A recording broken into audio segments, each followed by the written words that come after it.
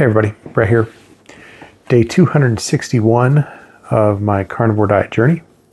And today I want to kind of put a little bit of focus on sugar and ketones.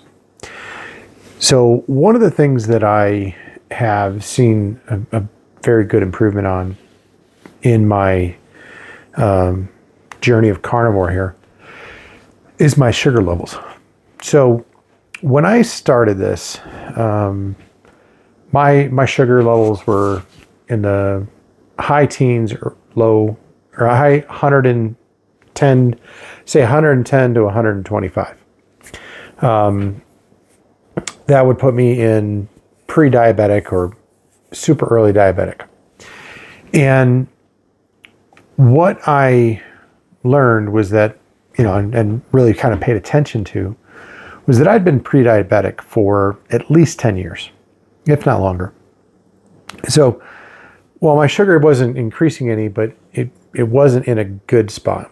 And I never thought I was like addicted to sugar.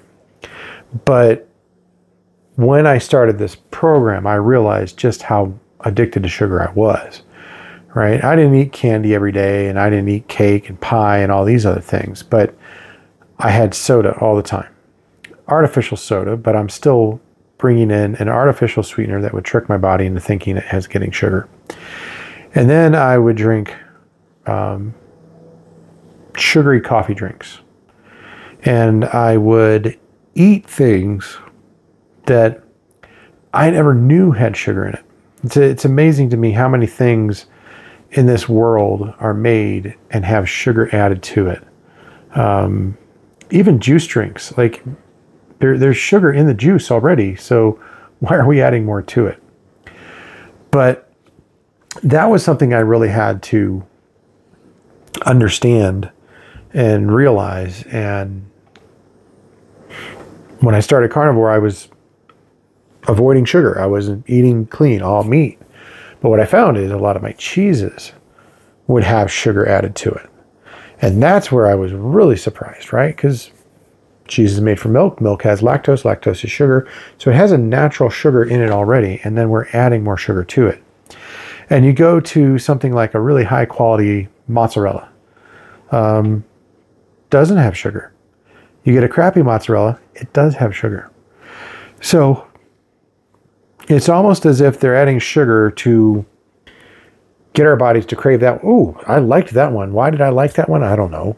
Oh, it's the sugar. And so they can make a low quality product, add some sugar to it. Your body goes, ooh, I like that. And you crave it. So I've had to learn that. And while it's not been the easiest thing, giving up sugar, it's probably been one of the better things for me. I gave up all carbs, but simple sugars, high fructose corn syrup, standard corn syrup, even cane sugar, everything is gone.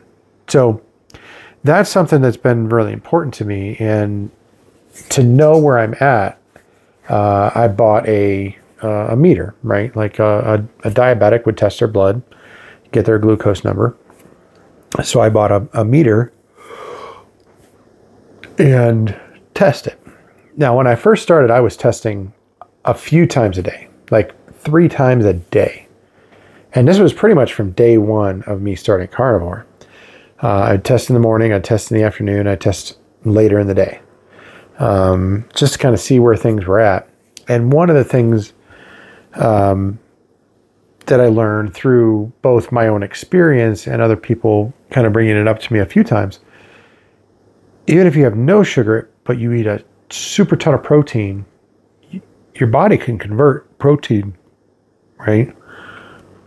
It can convert that steak and everything into sugar, or into glucose in your blood, at least, right? I shouldn't say that it converts it to sugar, but that's what your body does with it. It goes into glucose, and then that's where you're at. So that was something I had to learn. And in looking for meters and thinking about what I was doing, one of the things that you get with carnivore is ketosis, right? And ketosis is that state where your body is burning fat for energy as opposed to using sugar and carbohydrates that are readily available. So getting to that point where they call it fat adapted, and your body is now adapted to burning fat for fuel and everything else. If you keep those carbohydrates out, sugars out, you can pretty much stay in ketosis for quite some time. People doing the keto diet, they allow some carbohydrates, right? And you can still be in ketosis with some carbohydrates, but you still want to stay away from the very basic sugars and things like that because it hurts it. Alcohol hurts it, right? So I know this, so I know that if I have a drink, the next day my ketones are probably going to be low. But what I did was I bought a meter that did both. And, I've always talked about, I shouldn't say always, for a long time I talked about my weight, my sugar, and my ketone number every single day. And I kind of got away from tracking those all the time. So this week I've been trying to be on top of that. To a large extent, it's to get myself back into the habits that I was doing when I first started carnivore and lost a tremendous amount of weight very quickly. But it's also because I want to make sure that I'm doing the right thing, right? So over the weekend, I ate tons and tons of protein. I ate no sugars, no carbs. And when I tested my ketones on Monday, I was down at like 0.5, which is basically the baseline. Most anybody is going to have 0.5 as a ketone number. You start getting into ketosis when you're at 1, right? Real ketosis. And then once you get to about a 3 or 4, that's where it's like, whoa, you're probably not getting enough fresh fat and everything because your body's burning its fat stores and generating these ketones. So there's a fairly small range that you want to be in, but unless you're measuring it on a regular basis, you don't know where you're at and how it affects you. There are a few things that, for me, my personal experience has been that when I'm in ketosis, I can taste it. Like if I burp, I have a taste, a smell, a flavor that comes up with the burp. And I'm like, oh, that's kind of nasty. And I'll check my numbers and my ketones are really high. So I couldn't tell you how high. I just know that they're there. So that's why I use the meter. So I started back with the meter, trying to do it every day now again. And this morning I was pleased because my ketones were at 1, which is low level ketosis, nothing fancy. But my sugar was back to 88. So on Monday when I did this, my ketones were at like 0.5. My sugar is at 127, which is a measurement that would put me in a category of diabetic if it was repeated. I ate a ton of meat. Ton. Excuse me. I'm sorry. It's late. It's 11 o'clock again. And I've been working hard on cabinets tonight. So my body was converting proteins into glucose in the bloodstream. That's what I was measuring. And it's good for me to get back to it because I confirmed again what I was told and I kind of knew. Super heavy protein loads are going to throw off my glucose number. But if that's what it's off from, I'm not worried about it because that's the right thing for my body to be doing and I'm not eating junk. So if I was starting out carnivore again, I would do the exact same thing. I would get this meter. I would measure ketones. I would measure glucose every single day. And I would measure my weight every single day. So I'd have these different data points to know where I'm at and how I'm performing. And that's really what I'm trying to get back to, because I've been a little bit lax with doing the meter every day for the last probably 2 months. And so get back to it every day. The hardest thing is for me to remember to actually do it at home, because when I go to work, I unpack my bag and I put my meter right on my desk, right in front of my monitor. So all day long, I kind of see it there. So I do my tests. But when I'm at home, I don't unpack my bag, right? I just pull my laptop out and that's it. So it's different.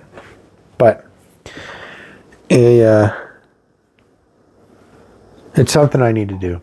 And it's something that, you know, if you're starting out carnivore, it's something you can look into as well. And yeah. So sugar today was at 88, which I'm super happy about. Ketones were at 1. And my weight is down a little bit as well. 233 and change. I forget the decimal position, but 233. So getting back down to that 100-pound mark. Started at 332.6. So 232.6 is that 100-pound mark.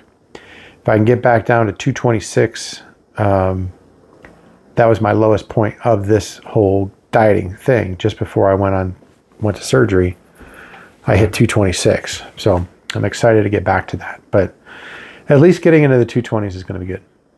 And who knows, maybe it's tomorrow, or maybe it's the next day. Food today was still carnivore clean. Bacon, ate bacon around 11:30. And I've been doing, I always say a pound because I cook a pound of bacon, but I only eat 3/4 pound. I give about a pound or about a quarter pound to my wife, right? And I'm just saying that by strips, right? The pack that I get is about 16 strips. 14 to 16 strips, depending on the thickness and those. But I give her 4-5 pieces of bacon, and then I eat the rest. So it's about a quarter. And yeah, that's what I ate for breakfast. No lunch other than that. I mean, that was at 11:30. And then for dinner, I had Euro meat. Now, Euro meat is delicious, and I love it. It's got seasonings and stuff in it. I don't know everything that goes into the Euro meat that I eat. I get it from our local Greek restaurant. It's fantastic food. But with the cabinets all torn apart, I have no sink in my kitchen right now. So I can't cook, I can't clean dishes and all that. So we just ordered food in, and that's what I ate tonight for dinner. So it's been great. Haven't been hungry, but I've also been very, very busy. I sat down long enough tonight to eat dinner and then wait for the dishwasher to end because I had to turn the water off. But really happy with how things are going this week. So I will end my rant tonight. Ramble. Like, comment, subscribe. Again, comments are great. And what's super nice is they've been very positive. So please keep them coming. I do enjoy it. And with that, I'll talk to you tomorrow.